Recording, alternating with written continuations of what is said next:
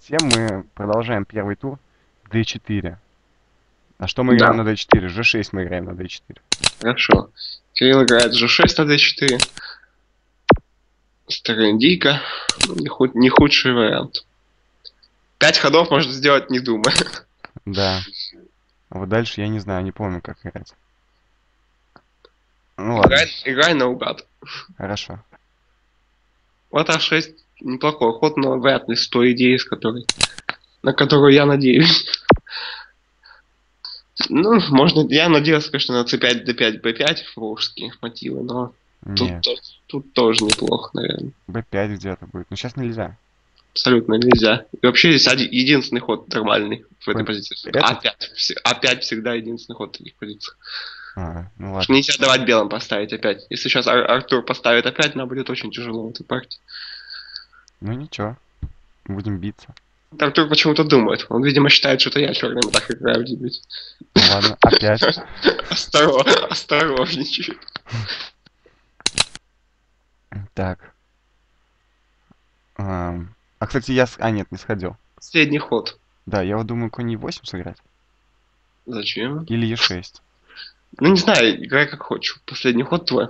Выбирай. Можно не подумать? Да, конечно. О, здорово. Если бы ты еще перед каждой жертвой спрашивал, ну можно мне пожертвовать? Тогда мы вообще все партии выигрывали у всех. В общем, я хочу пойти... Не знаю как. Ферзь c7. Хорошо. Странный ход. Е5, конечно, надо было играть, но ничего. Не хотел играть e5. Я думал, но не хотел. Нормально. А без Е5 здесь не обойдешь такой позиции. Иначе зажмут просто. А на это что запланировано? Теперь у нас ферзь на Z7 глупо стоит. Для всех этих игр. Вот конь h5 я тоже хотел, но я побоялся g4. Ну, коня G4 это не вариант вообще. Ну, Нельзя. блин, надо уже играть там где-то f5. Да, и вот уже после F5 ты уже F5 не сыграешь. Потому что ферзь уже не там, где надо. Вот это зачем? Коня хотели съесть. Нужно было его поставить на f6. Следующим ходом запруфю нафиг, наверное, просто. Вот так вот, да? В Да. глухую. И мне непонятно, что будет делать вообще. Нет, будешь свою типичную веселую позицию играть. Мою типичную веселую. Да. По-моему, у нас уже где-то, наверное, хуже, нет? Ну, хуже у нас безнадежно было после ферзь c7. Или около того. Ты, Я ты, подвыправил чуть-чуть. Мне кажется. ты привык, да, к этому? Ого. Ну да. Теперь мы прячем его на b8, а не на d8. Пешку. Да, да, вообще не надо было сюда убирать. Вот ферзь ужасно здесь стоит. Но здесь уже выбора не было. А как вот сейчас коня этого на b5 убирать? Ну никак терпеть, конь f6, слон d7, просто разворачиваться. Ну хорошо. Теперь вот какие-то слабости на Да. королевском. Ну да, хоть какая-то игра, ферзь просто ужасающий. Если ферзь бы стоял по-другому, то было бы... Но сейчас мы поменяем этого коня, и куда угодно он уйдет. Ну да, и придется, и будем возвращать его на d8 спустя много ходов. Ну, по-моему, это слабо, нет? Вот Ну, не знаю. как бы, конечно, коня поставить на d4. Не, ну это всегда мечта в стратегии, но это только возможно только в результате какой-нибудь хитрой тактики, которая обычно не получается. А сейчас Сейчас же... хоть хотим конь G3, сейчас конь G3 просто хотим пойти. Да, хорош. Мои ходы, кстати.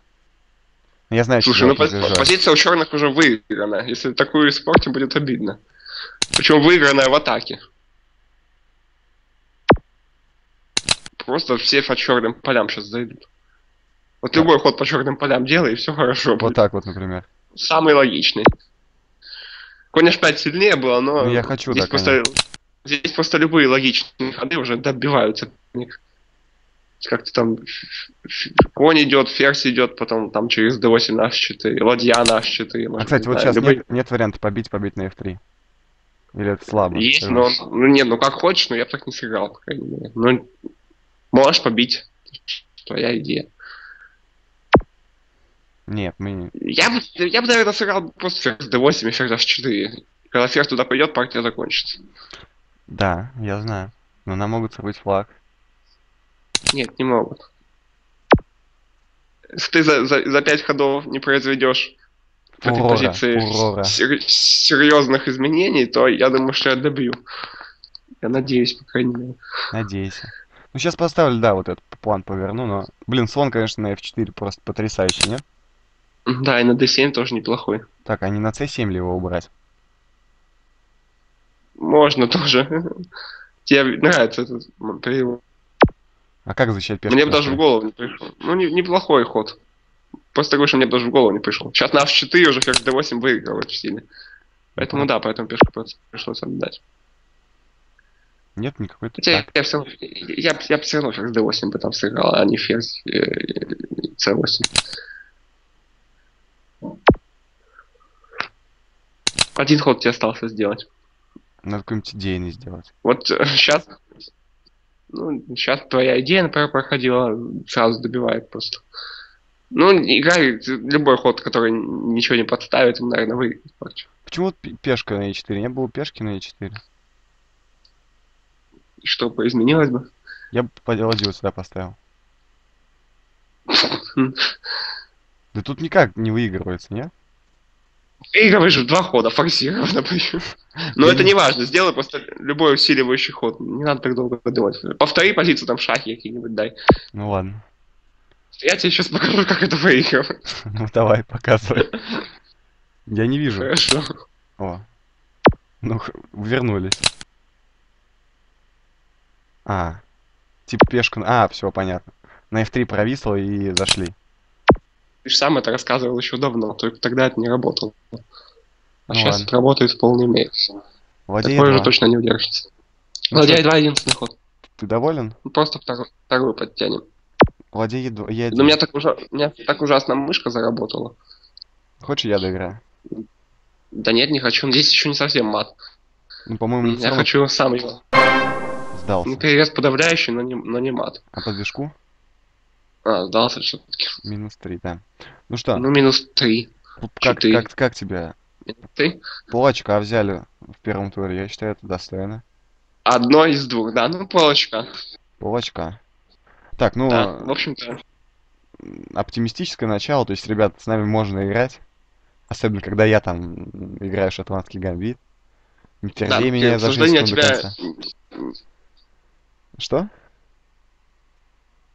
Ну, в общем, Никита куда-то Да, пропал. вот, то есть, Кирилл, когда ты засылаешь ферзя куда-то в ссылку, то все неплохо происходит. А вот, то есть, позиционные уступки с твоей стороны их можно перетерпеть. А вот когда начинаются жертвы, вот тогда уже, да, становится совсем тяжко. Да, ну что, ребята, всем спасибо за внимание. Первый тур сыгран. Оставляйте свои заявки. И до новых встреч. Комментатор сыграет Да, со всем всеми. спасибо.